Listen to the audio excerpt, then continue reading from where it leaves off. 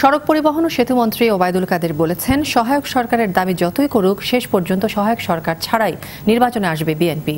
সকালে বেগমগঞ্জ ও লক্ষ্মীপুরে সড়ক পরিদর্শনে গিয়ে সাংবাদিকদের সঙ্গে কথা বলেন তিনি।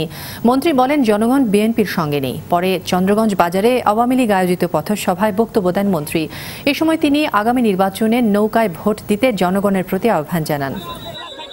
ওই যে বলছেন লক্ষ্মীপুরের একটা বেহাল রাস্তা আছে, এই বেহাল রাস্তার চেয়েও বিএনপির অবস্থা আরো বেহাল।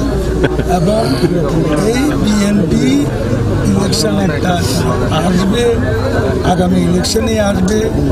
সহায়ক সরকারের মতো মামাবাড়ির আবদার তারা যতই করুক, তারা সহায়ক সরকার ছাড়াই ইলেকশন আসবে।